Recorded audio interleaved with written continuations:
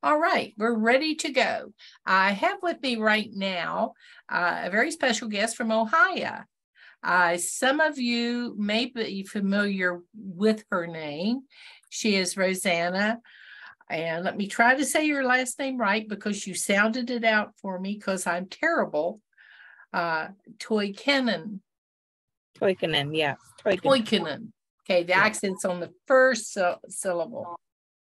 And when I first saw your name, Rosanna, I have to say the first thing that came to mind was a toy cannon. Yeah. And I thought, oh, well, she's powerful. I've never heard that last name before.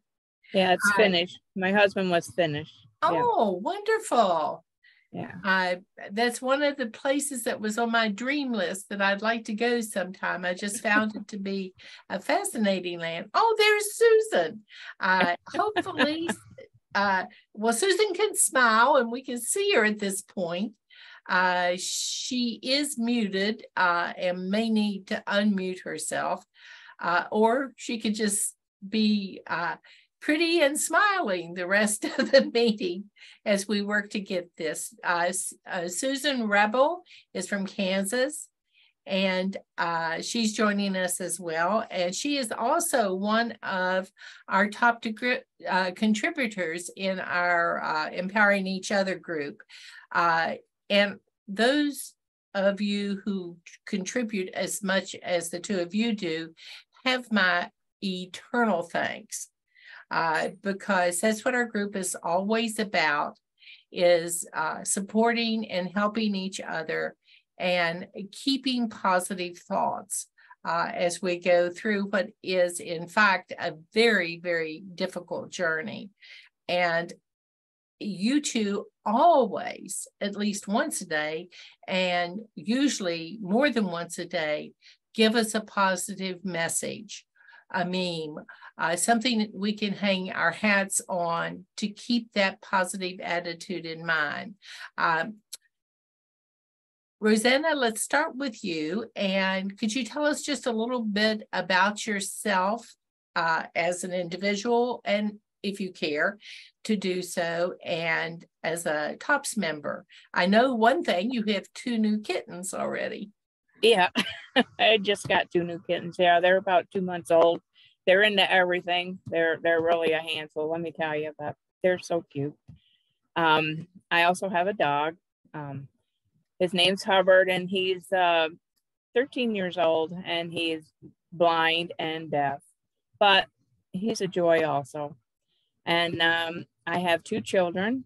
My son lives in Texas, and there is my only grandchild. I have a granddaughter, and she's in Texas, so I don't get to see her very often. And my daughter lives with me. She just went through cancer and lymphoma. She's in remission right now. Oh, so I take care of her. She lives with me, and she still cannot walk. She's still in a wheelchair, but she's progressing. You know, she's going to get better eventually. Other than that, I just spend time volunteering and my TOPS group, which I love. I'm very into TOPS. I can't say enough about TOPS, and I'm happy to be an advocate. I enjoy it very much. Oh, so you are a TOPS advocate? I am a TOPS advocate. Yes, I am. I have been for 3 years now, I think, 3. And well, last year with my daughter being sick and being in Cleveland Clinic all the time, I didn't really do a great job. I only got 90% of my visits in, but I this year I'm going to try for 100% and hope I can get it done. I'm going to try. Fantastic. You know, it's interesting listening to you talk, because your plate of life is really full right now. Right.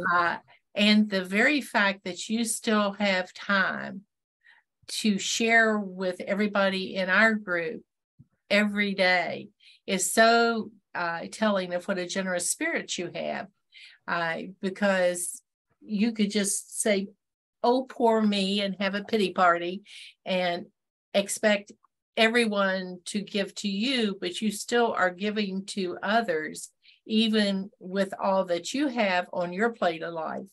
And I'm also leader of my chapter. And I took it again for another year because I can't imagine not being involved. I mean, I'm just one of those people. I have to be involved in TOPS because TOPS does the involvement help you? Yes, it does help me. I'm only losing like 10 pounds a year, but at least I'm losing and I'm not gaining. So, that's a plus for me. That's a plus. And here we go with positive language again. We tend to negate things, about ourselves, but 10 pounds a year is awesome. I don't know about you, but I've been in TOPS a few years. And if I had lost 10 pounds a year every year, I would have disappeared from the face of the earth. Right. There'd be nothing left of me. So, progress is progress, however we look at it. And we need to acknowledge the progress we're making. You're right. Maybe it isn't as much as you'd like, but it's still heading in the right direction. Right. Susan, can you talk?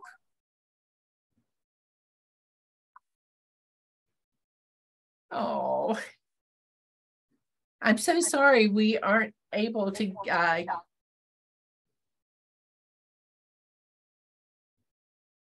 Susan, can you hear me? I don't think she can hear me. I don't either. Let me try typing her a message. Okay.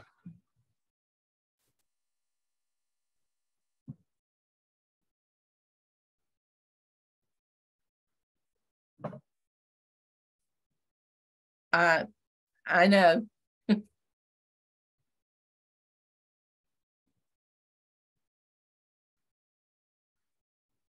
I'm asking her again. Did you just love technology, everybody?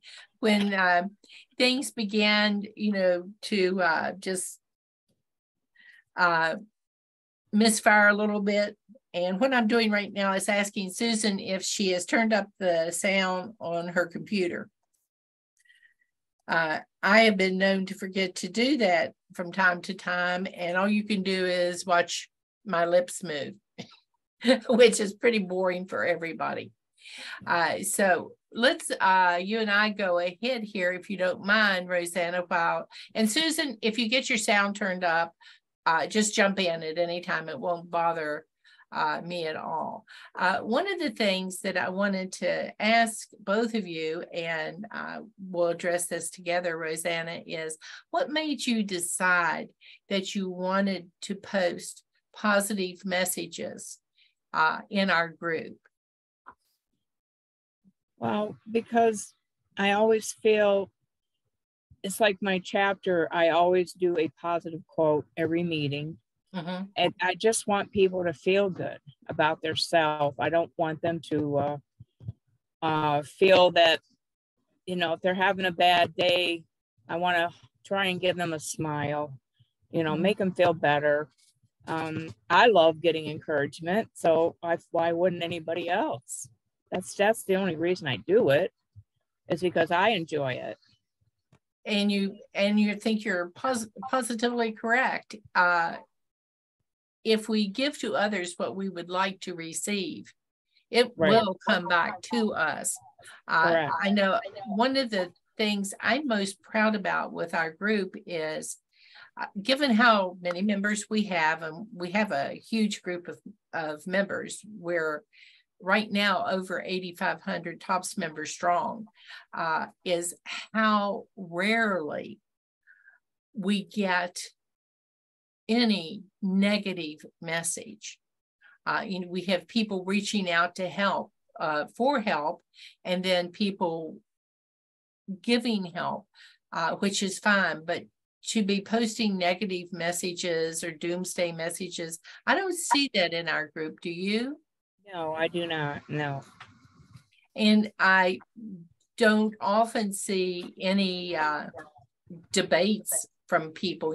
Every once in a while there'll be a little something, but usually what we can do is just refer those types of questions to our field staff to help the member work through. Because I think one of the things I've learned in life is your day proceeds as your mind decides it should. And you can tell your mind what kind of a day it's going to be. And your mind pretty much listens to what you tell it. Do you find that's true? I do. Yeah, I do. Yeah.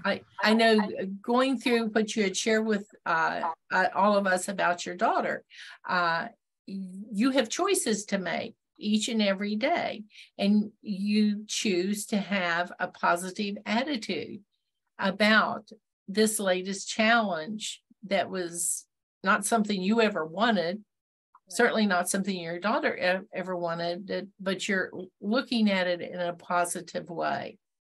And I think you'll agree, because I think you and I may be close to the same age, that there's always going to be stuff. Always. And it's how we deal with the stuff that ultimately determines what kind of a day we're going to have. Are you a glass half full or a glass half empty kind of gal? I don't know. I have my days. I guess I would say my glass is half empty. Okay. What can the rest of us do to help you, since you are so generous helping us? Well, they are helping me, because when I send them a message, I am getting so many replies back, so many positive, happy replies back, and it makes me feel good. That helps me a lot. It really does. Awesome. A lot of people just look at it and they don't reply good morning or anything, and that's fine. But I do get a lot of good mornings back, and I love that. That makes me very happy.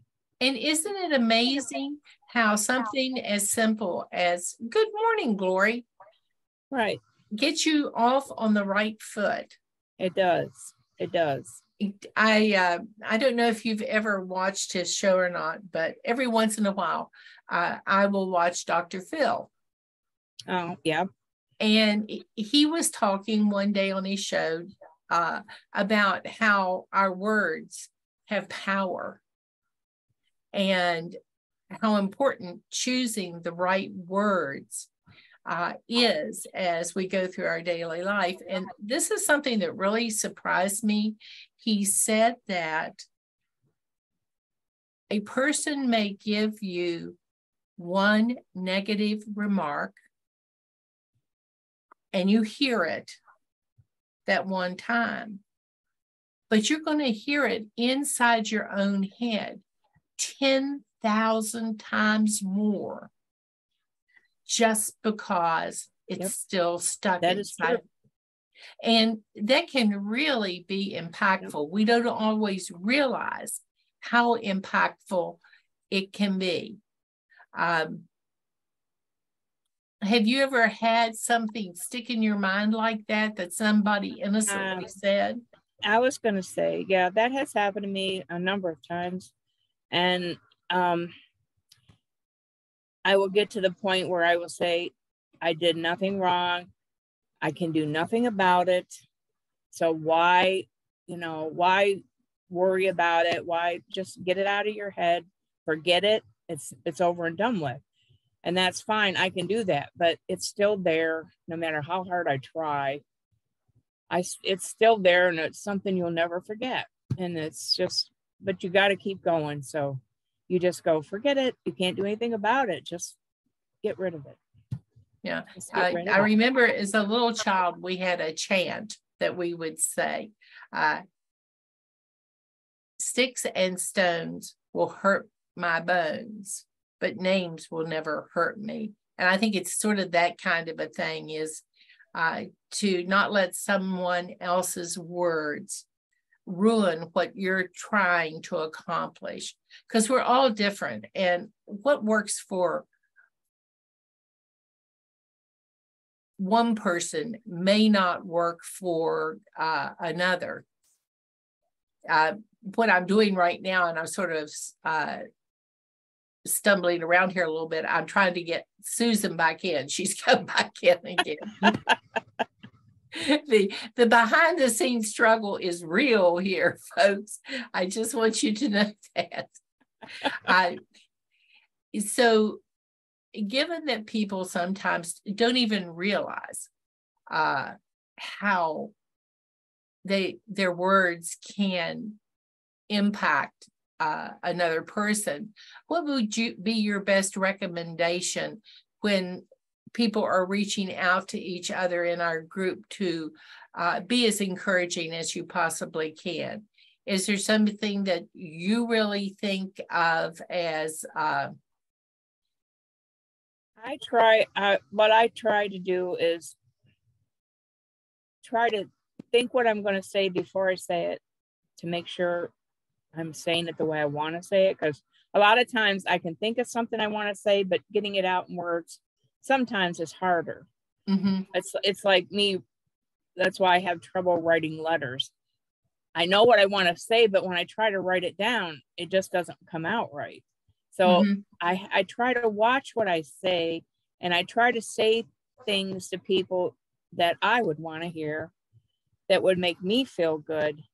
And I try really hard not to ever let anybody down or put anybody down. Always be positive. That's my main thing. I want to be positive. And every day I pray, I ask God, please let me be a better person. And that's just the way I do things.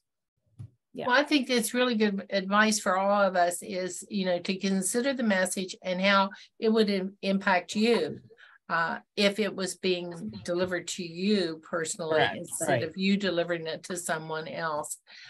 And I think too, especially with platforms like Facebook,